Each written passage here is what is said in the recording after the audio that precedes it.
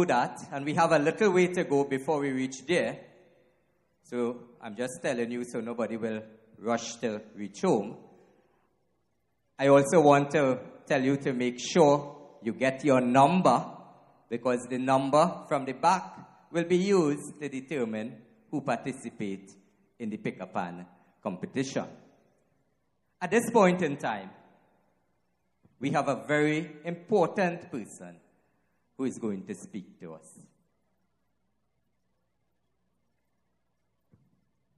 He is no stranger to the residents of Gasparillo or the Tabakit constituency. Mr. Anil Ramjit is a holder of a Bachelor of Technology degree in Electrical Engineering from UTT and the University of the West Indies. He previously worked at Hydro Agri, Amoco, and Petrotrin in the engineering departments, and is currently the business owner of a supermarket and a pharmacy right here in Gasparillo. He has been the Gasparillo Chamber of Commerce President, a committee member of the Confederation of Regional Chambers, and President of the Bonaventure Development Committee. But beyond all these achievements, Mr. Ramjit's real characteristics emerge from his engagement in charitable causes and community activities. He was involved in organizing several community sporting events. He is a board member of the Trinity Missions Church, and perhaps most relevant to our program today, he is a guitarist. So perhaps Rana would want to engage him in their next rendition. As a true son of the soil, it is therefore not surprising that Mr. Ramjit has been given the nod to represent the Tabakit constituency as the People's National Movement General Elections candidate. So let us put our hands together as we welcome a son of the soil, no other than Mr. Anil Ramjit.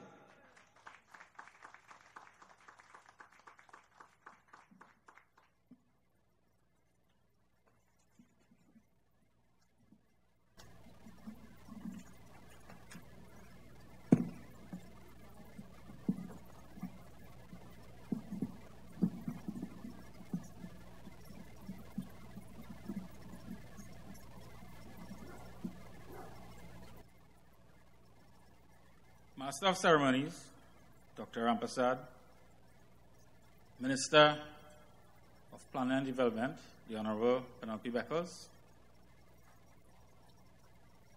our Speaker, Mr. Randall Sinanan, Chairman of the Tabakit Executive People's National Movement, Mr. Curtis Shades, other specially invited guests, our Hindu brothers and sisters, the residents of Gasparillo and Bonaventure, Mr. Chairman. A pleasant good evening and Shubh Diwali. As we recognize the Hindu community and join in celebrating Diwali, tonight demonstrates the beauty of a people of diverse cultures and different walks of life coming together to celebrate the symbolism of light over darkness and good over evil. Now, this is one of my first speeches on a platform like this, and I didn't want to do it with reading glasses, so forgive me.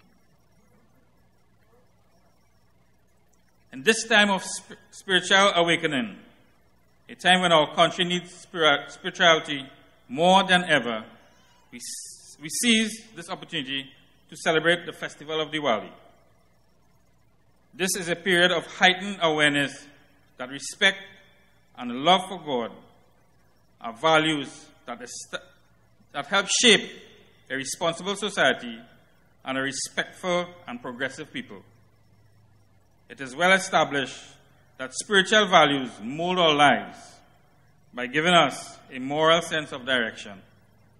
When we are engaged in community service like this, it creates a sense of camaraderie among our residents, where each of us become our brother's keeper. Diwali is a celebration that invokes prayerfulness. And today, I make a special appeal to parents. I admonish you to guide your children along a path of godliness and good virtue. Mothers. The role of a mother as the principal form in Diwali cannot be overstated. There is something special about a mother, her prayers, the role she plays in her children's life and their upbringing, and the responsibility and burden she carries within the family unit.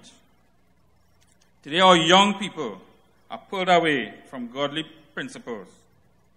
Their lives so easily influenced by social media, peer pressure, and recently bullying, and a host of uncertainties that can present a dark and destructive path. Tonight, our celebration is one of light. Light over darkness is a symbol of good conquering evil that gives us all a renewed sense of hope. While growing up, I recall Gaspereau as a community and Bonaventure as a community that epitomizes the true spirit of multicultural, with buzzing and many cultural events such as this, many. But over the years, these colorful events have gradually faded away. Tonight, we are happy to ignite such a spark once more as we make this event a stepping stone in rebuilding our constituency, our community, and our country. This can only be accomplished with strong leadership and a united people. Planning a program of this magnitude in a short 3 weeks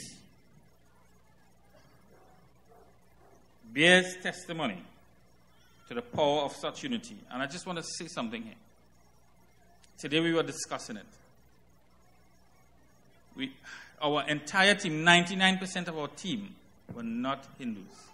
And that shows and tells of the unity we have, and that we can put aside our differences for a greater Bonaventure, for a greater Gaspereau, for a greater Tabakit, and for a greater Trinidad and Tobago.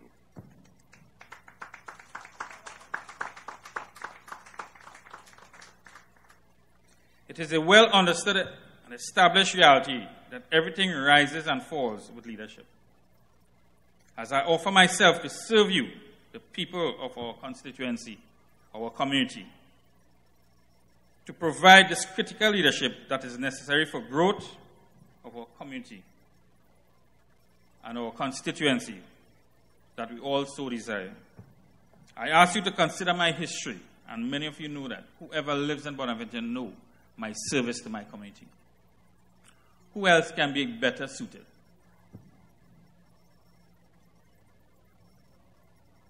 On this sacred occasion, I pledge to continue to serve you with every drop of life and energy that the Almighty has granted to me.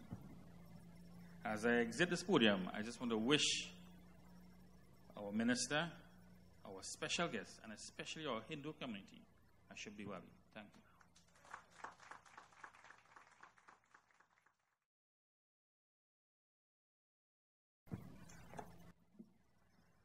That was Anil's maiden speech. We know there was a bit of nervousness in his voice. But I think he did an excellent job as presenting himself to the people to serve and to serve selflessly.